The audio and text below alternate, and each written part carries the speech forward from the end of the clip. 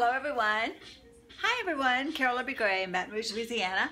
I wanted to show you the paintings that I dried from the last video that I made. This was the darker palette.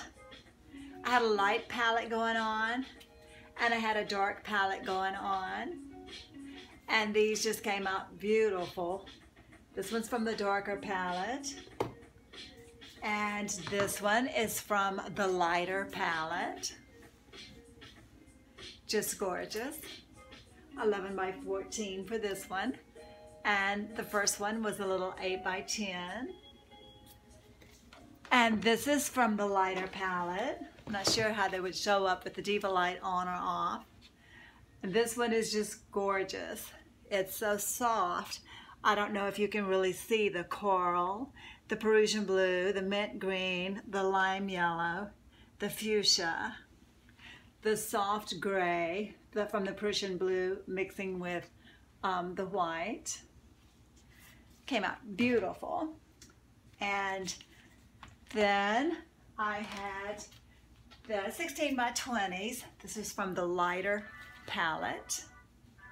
I didn't like exactly how the Prussian blue mixed with something in here and had a gray shade running through it. But I've been looking at it, observing it on the porch. I haven't decided if I'm going to do a pour over or not. This was from the darker palette. Came out absolutely beautiful. 16 by 20. So pretty. And this is from the lighter palette.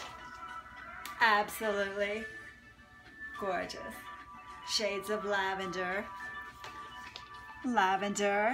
and blue, a little bit of the Prussian blue, magenta, mint green, and being a sandwich pour and sandwiched in between the white. It's light pastels, and it's just beautiful. Okay, and then mentioning pour overs, here is the pour over that I did. Remember, I painted the canvas in black and I poured it over, and when I went off the air I had a straw and I was blowing the straw. Well, I just think it's lovely. Not sure the direction, the orientation that you would hang it, whether it be portrait or landscape. That would strictly be in the eye of the beholder. But it's absolutely beautiful. And there was enough paint left that I just laid a little bitty 3 by 5 canvas, it may be 4 by 6, canvas down in the paint tray, just face down, pressed it around, and pulled it up. And this is what I got, this beautiful little painting. All right, so I just wanted to share those with you. And I'm gonna come back and mix up some leftover paintings and we're gonna get busy. I think I have enough paint to make about 2 paintings. Carol Irby-Gray in Baton Rouge.